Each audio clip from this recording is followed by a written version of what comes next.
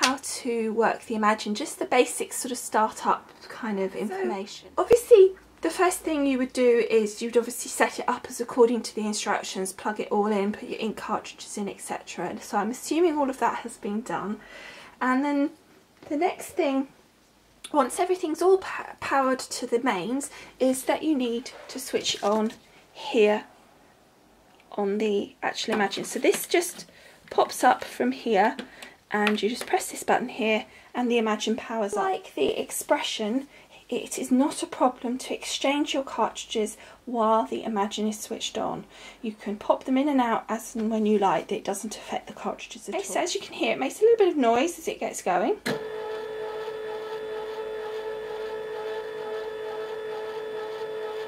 And you can see on the screen is these 4 icons.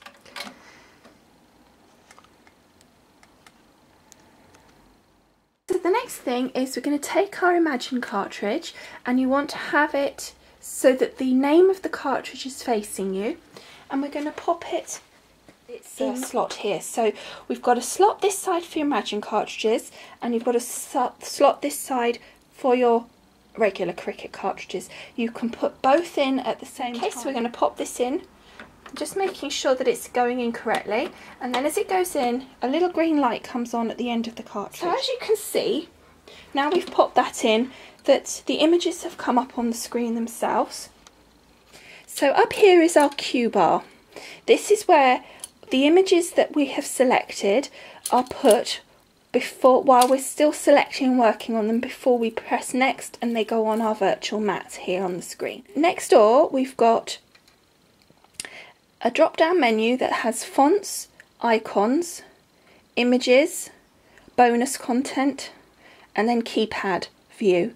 So for example, if we click the keypad view, this is similar to what we would be used to on our Expression. It's showing a virtual overlay, but obviously in colour. We then go back to just bonus.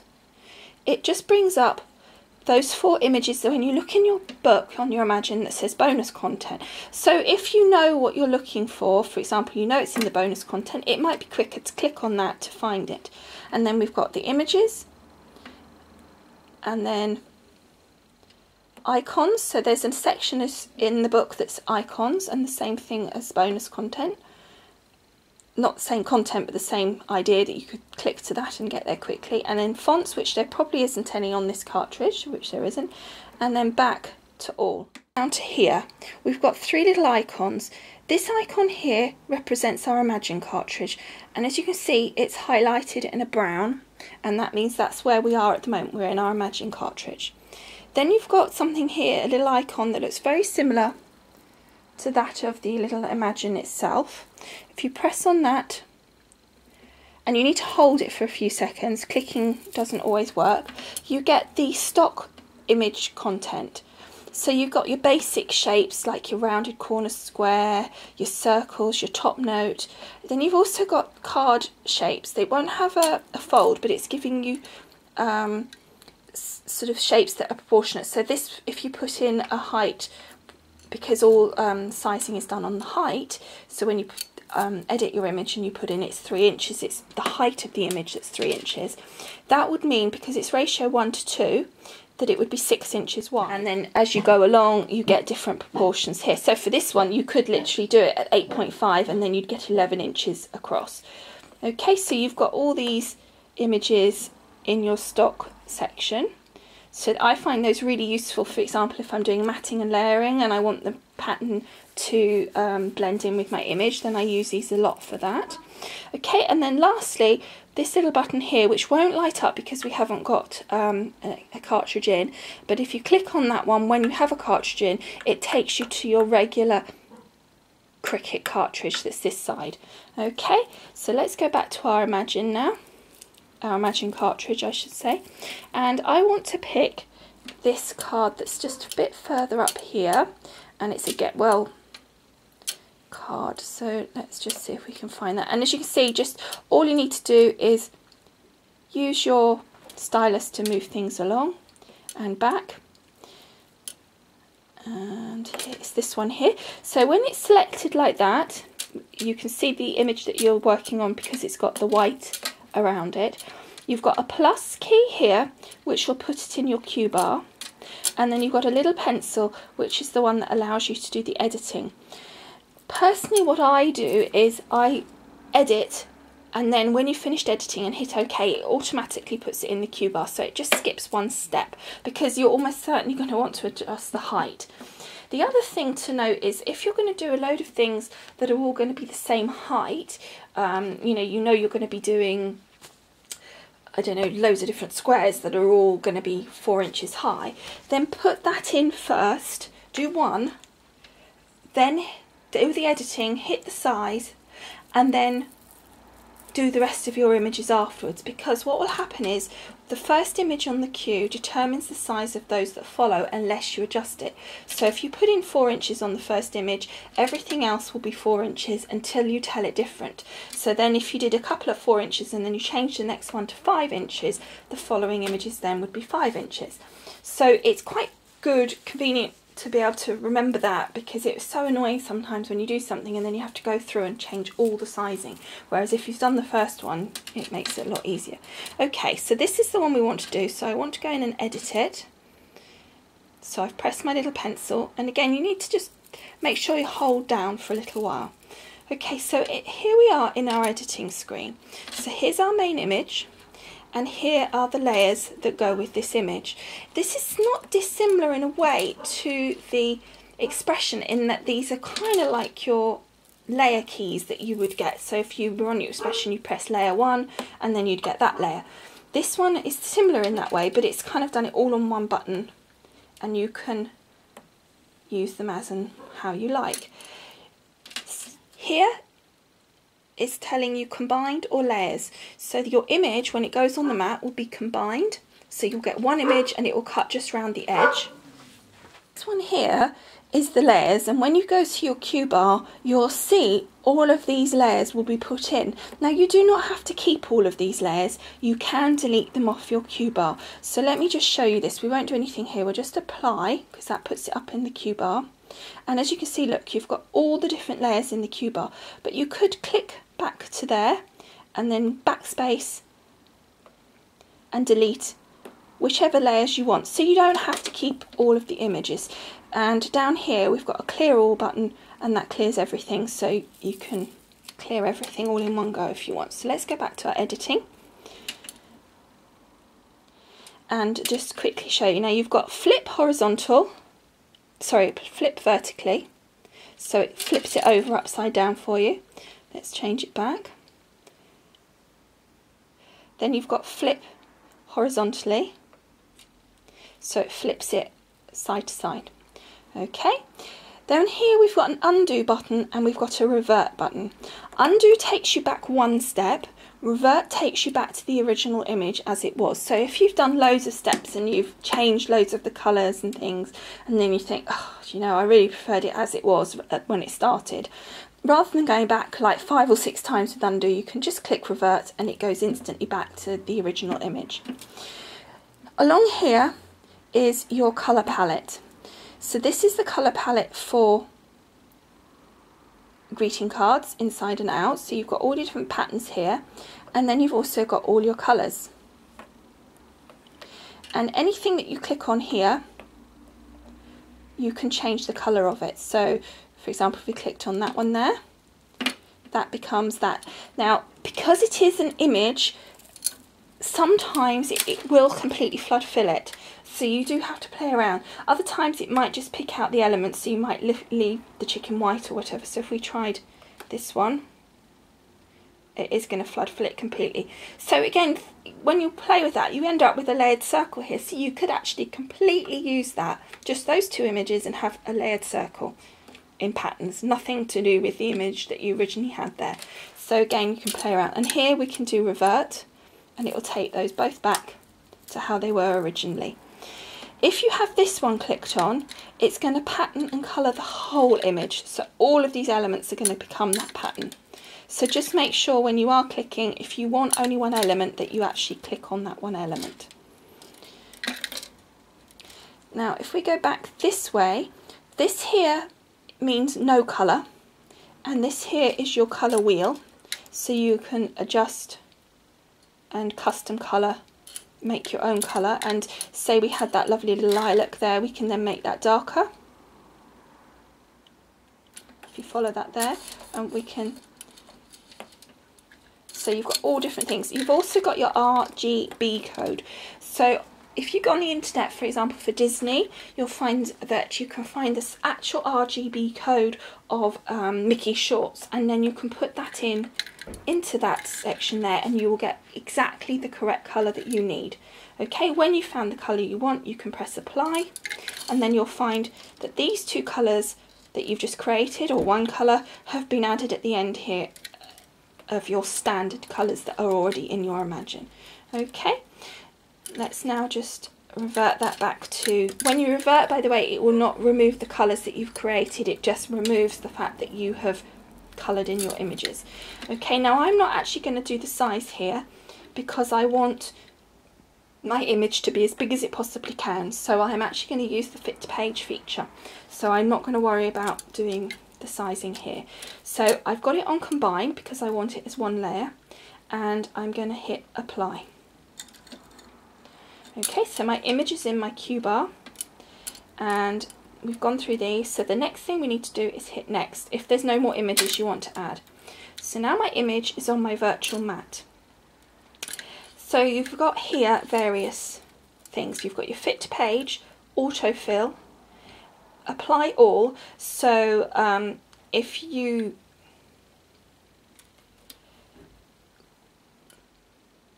got like a pattern you want to do, you can add it like so to all. Okay, and then we need to see if we can undo. I don't know how you undo it. I've forgotten. Let's just add it back in. Okay, and then down here you've got your settings, so that's your multi-cut, your speed and your pressure. Do watch this because especially when you're using the Gypsy, I find that I forget to check this, and quite often my pressure is incorrect, and that's really annoying. It seems to have quite often default the pressure down to 3, so just keep an eye on that depending on your cardstock. I always personally need it on maximum. Okay, so we've got all of these settings here, and this is your page size, by the way, so you could change the size of the actual page that you have got, that you're going to place on the mat. Again, I don't usually bother with that myself, I just know that it's going to roughly come in there. But if you've got an odd size piece of paper, then it might be quite handy to know, or if you want to do the fit to page feature but your page is smaller, again that would be useful.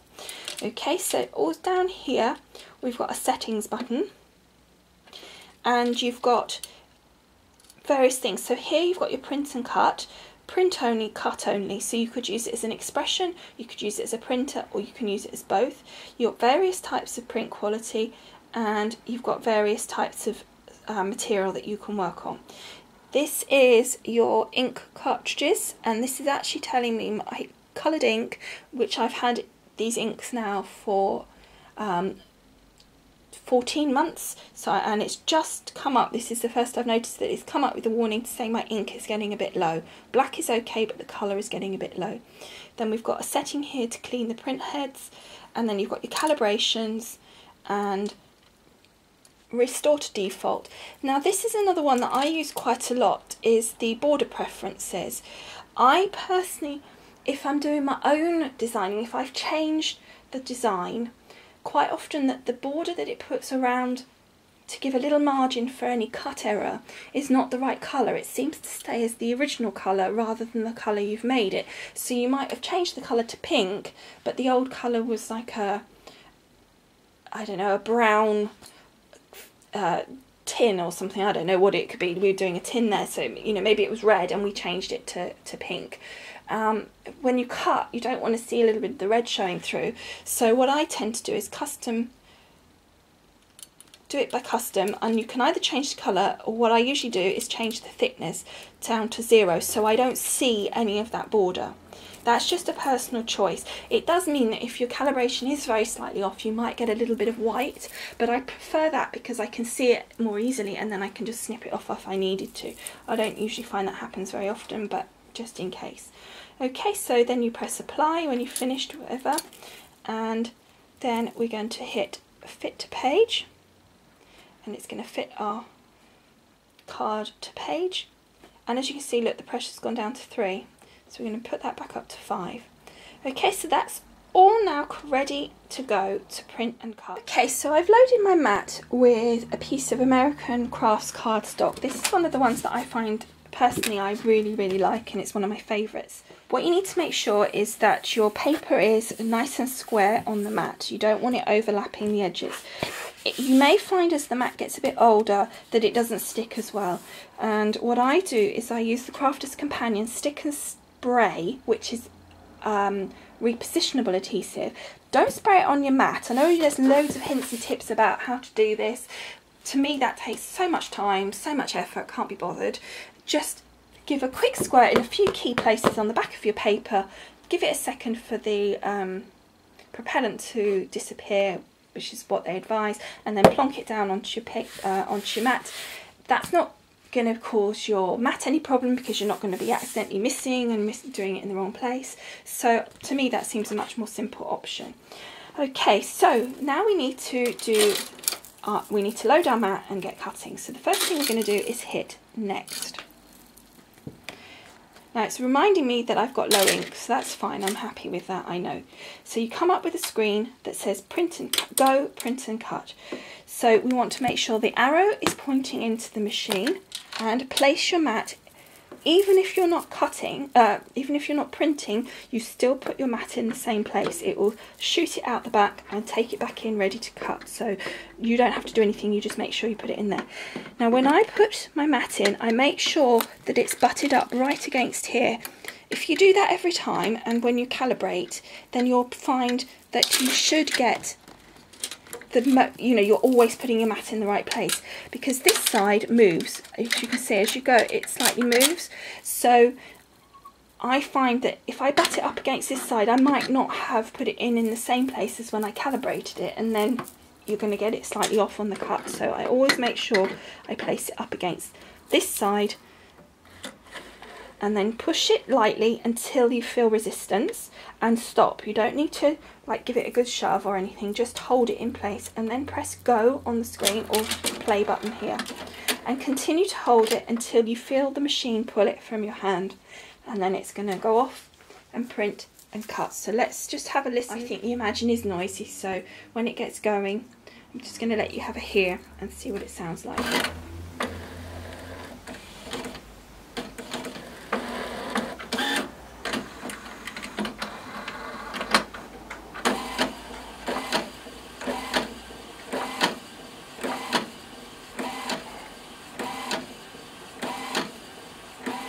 Okay, so it's just printing at the moment.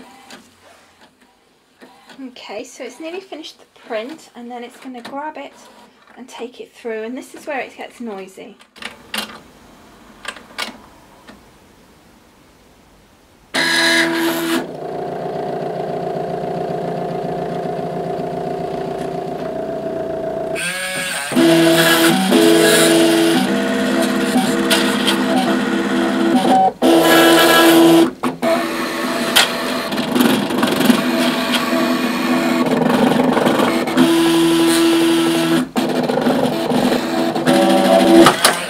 So that's that one done.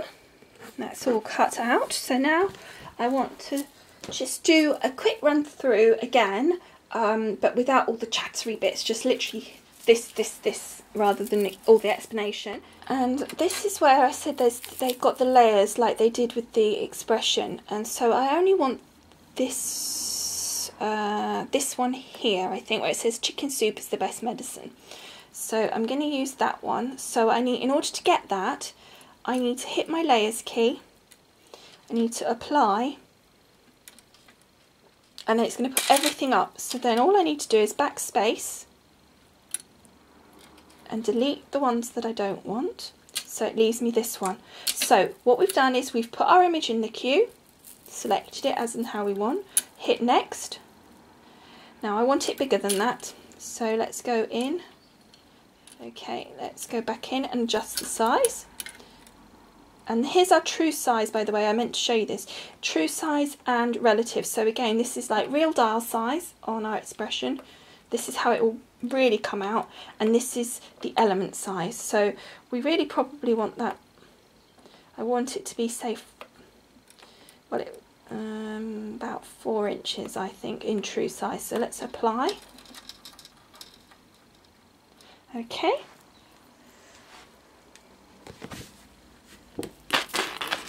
Now I'm going to use the same piece of paper, but I'm going to put it in with this pretending to be my arrow. It's perfectly fine to do that, it's not a problem. So we've got our image on our mat, we've adjusted it, etc. So then we just hit next. Again, ignore that, you won't get that unless you are literally going low of ink. And then I'm going to push my mat in until it feel resistance, hit go, hold it until the machine takes it in.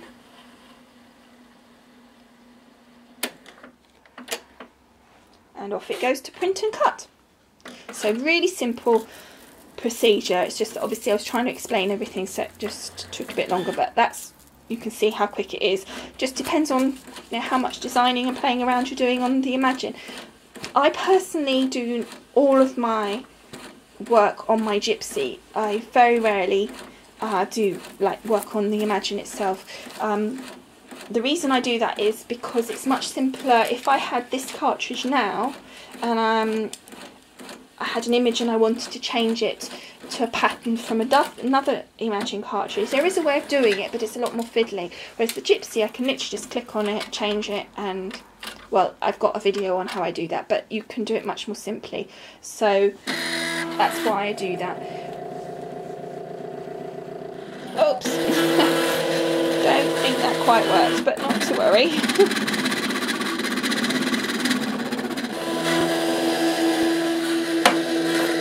Okay, and then the other thing is I forgot is you do have a little thing here to catch your mat. I don't find it works very well, but it's better than not.